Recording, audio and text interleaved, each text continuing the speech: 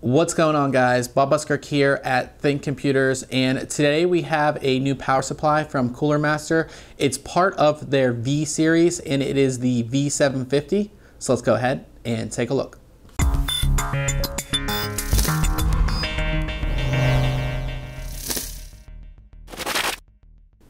The V750 comes in Cooler Master's typical retail packaging for their power supplies. On the front here, we do have a picture of the unit. Of course, lets us know that it is the V750. And it lists some of our main features here, which is Japanese capacitors, which of course we know are some of the best for power supplies. 5-year warranty, which is kind of nice to see, so that kind of gives you peace of mind if you're purchasing this. Silencio, I think it's how you say it, Silencio FP fan. So that is the fan that's on here. That is a 120 millimeter cooling fan, and that's their fan that's made to be quiet. We know a lot of times power supplies can get loud, so having a fan that's made to be quiet on a power supply, of course, is very good. And 80 plus gold certified. So this is 80 plus gold certified, so you know you're gonna have pretty good efficiency. On the opposite side here, one thing it does go over is it shows you all of the cables that are included with this. This is fully modular, so you have a bunch of cables, and then it gives you just information about it and all of that. Our full specifications are listed right here, and then on the other side it just says the V750. But let's open this up and see what we have inside. So everything is nicely packaged in here, as you can see. And the first thing is our manual, which isn't all that big, but you don't need a huge manual when it comes to a power supply. It kind of just shows you how to get it installed and the connectors and all of that, which is in this little manual. Now, first thing I'm going to pull out here are our cables, and as far as accessories go. So as far as accessories go, we have a little bag here that has our mounting screws as well as cable ties. And the thing I want to point out about these cable ties is they're larger and stronger than a lot of ones I've seen before. A lot of times you get these cable ties that will actually break half the time when you're using them. So these ones are nicely done. These are big and kind of a lot sturdier and bigger than you would expect to see. So I like to see that with this power supply.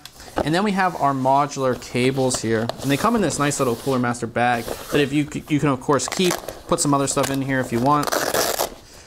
In here we also have our power cable, and then we have our modular cables. And I'm not going to go over all of the cables here just because there are a ton, but I do want to mention, because they're all kind of put in here together, that these use the flat cable system. This is a cable system that we see a lot of times on power supplies. It makes it really easy to route these cables and of course hide them behind your motherboard tray because they are flat cables.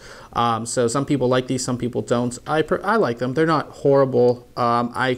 Sometimes they can be a pain, but they're really easy to route and everything like that. And that's why a lot of companies use them, so they don't have to run into those problems where people can't route the cables behind the motherboard tray and all of that. So we'll move that out of the way and get to the main feature here, of course, which is the power supply. And it comes in a nice bag as well. And I love these power supply bags because these can double for a lot of things. If you're a LAN party goer or something like that, these bags can actually be used to hold a headset or hold a gaming mouse, or both really. They are pretty big, and it's nice that these the power supply comes in one of these, which I'm going to try to undo here. Just protects it and everything like that. So you can see this bag is decently sized. So again, you can fit a headset, you can fit your mouse in here. All that kind of cool stuff. So it's a nice bag too. So definitely want to keep that after you go ahead and install this. Now the power supply itself is actually pretty small. This power supply is only 140 millimeters in length, which means that it's going to be pretty easy to install in a lot of systems. A lot of times these days we're seeing mini ITX systems with full-size power supply support. So this would be a power supply that I definitely recommend for that.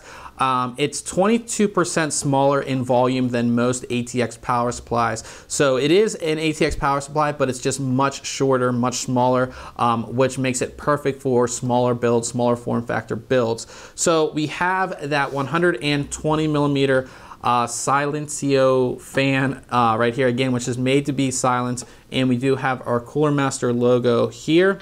On the back side, we just have a bunch of ventilation here, and we do have a dedicated power switch and power connection back there. On the top, we have our sticker here, which has all of our input and output information, and of course lets us know that it is the V750 and it's 80+ gold certified here. On each side, they will say V750. So if you have this in your case, either on the top or the bottom, it is going to show out that you're rocking the V750 in your system. If you have a case window, people can obviously see that. And then here is all of our connections at the front here.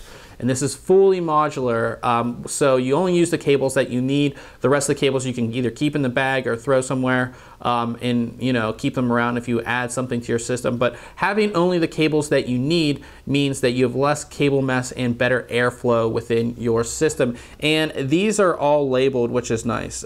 First-time builders might have an issue. They may not know where something gets connected, so everything up here is labeled. And that is basically it here for our quick little unboxing and overview of Cooler Master's V750 power supply. Now make sure you check back very soon on thinkcomputers.org as we'll have our full written review. Till next time, catch you guys later.